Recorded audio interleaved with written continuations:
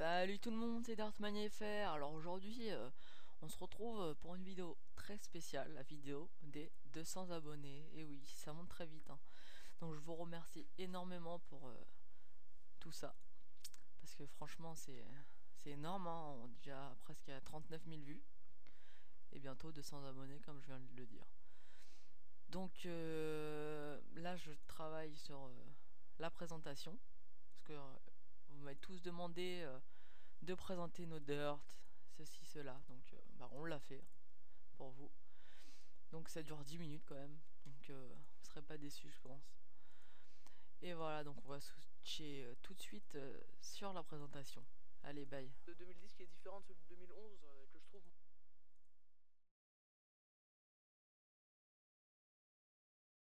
Salut tout le monde, c'est DirtManiaFr. Alors aujourd'hui on se retrouve pour la vidéo tant attendue des 200 abonnés.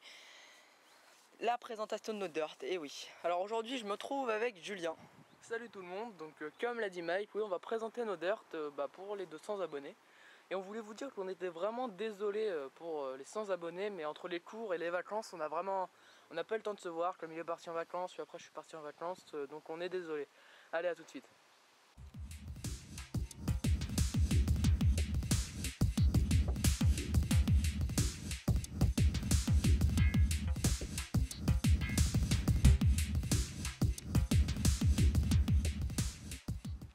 Donc nous revoilà.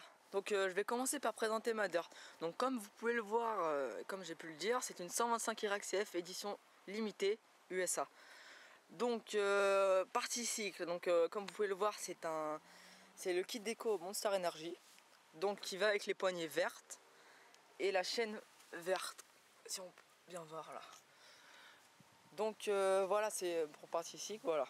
Donc partie moteur. Donc c'est un moteur 125.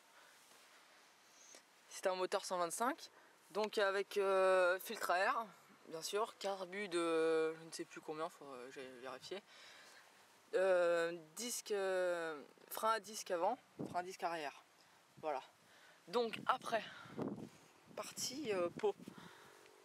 Donc c'est le pot 2011. Donc je n'ai pas enlevé la bride bien sûr parce que ça fait beaucoup de bruit. Peut-être que vous l'entendez pas sur les vidéos, mais ça fait vraiment beaucoup de bruit.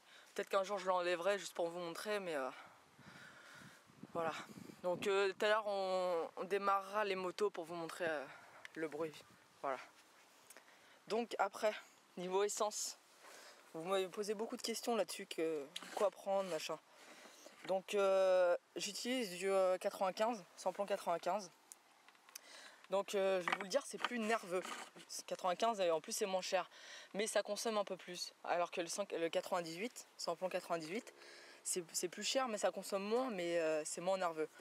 Donc après, chacun ses goûts, on va dire. Et puis voilà.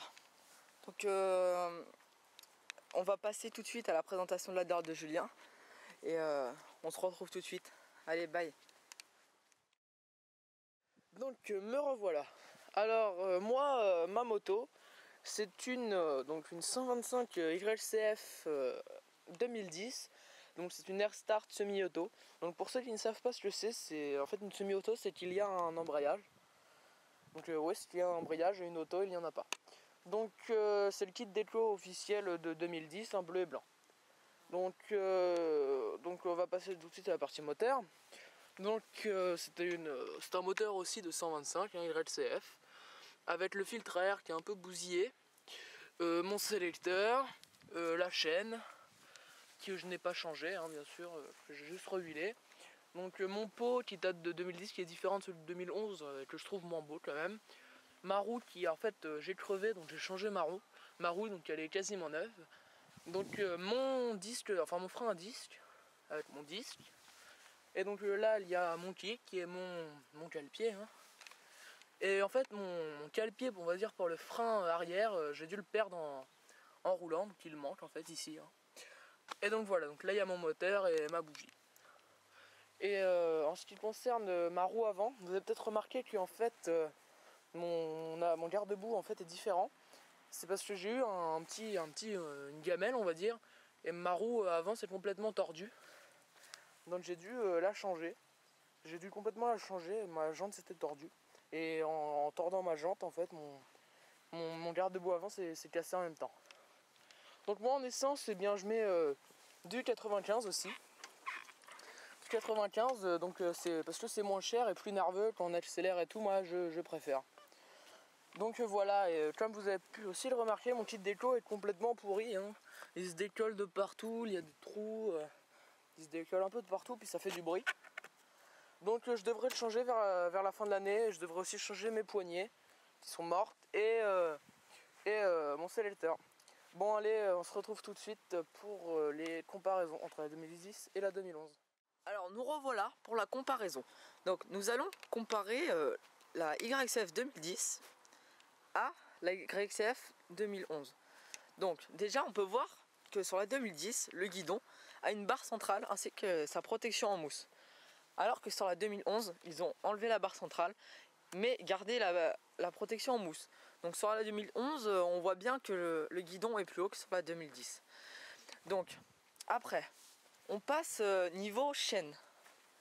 Donc on peut voir que sur la chaîne, il n'y a pas de protection, sur la chaîne.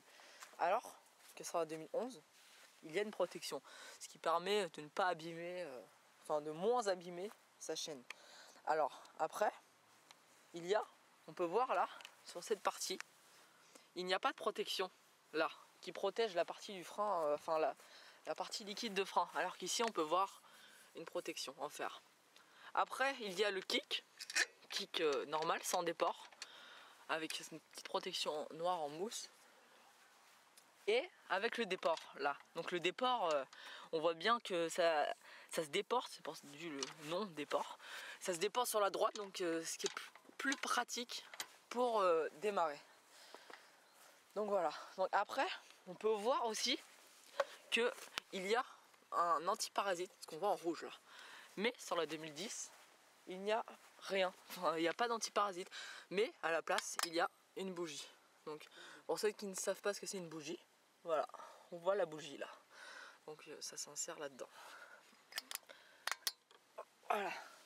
Donc après, je vais vous passer Julien pour la suite des comparaisons. Allez, à tout de suite.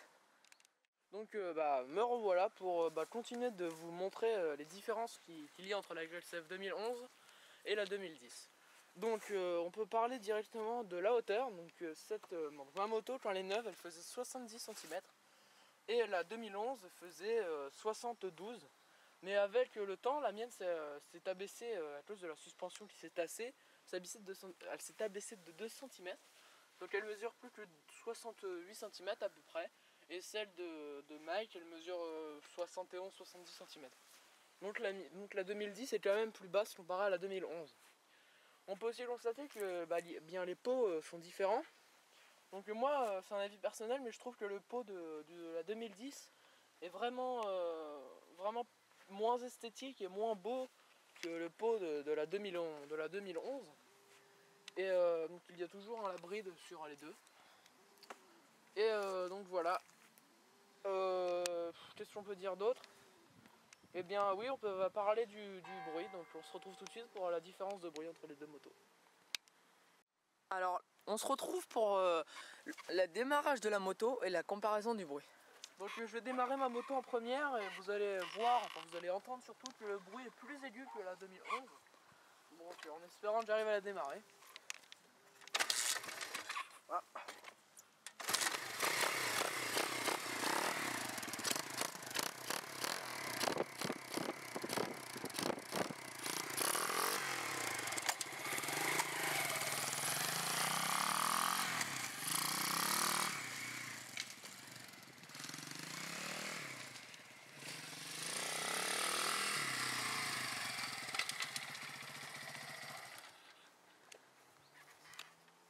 Donc voilà.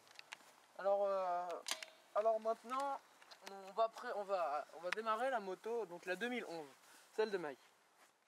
Donc voilà, vous avez entendu que le bruit de la 2010 est assez aigu. Donc et bien maintenant, Mike va démarrer donc sa moto, la 2011, et vous allez comparer vous-même. Alors je vais la démarrer.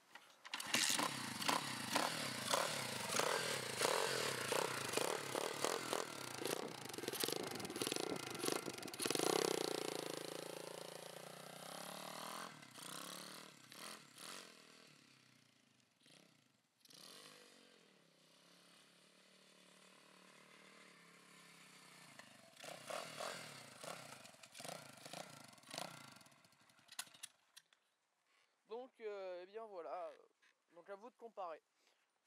Bon bah on se retrouve tout de suite. Bon et bien la vidéo va se terminer, va s'achever ici, donc j'espère que vous avez apprécié. Et donc bah à la prochaine pour une nouvelle vidéo. Allez, salut.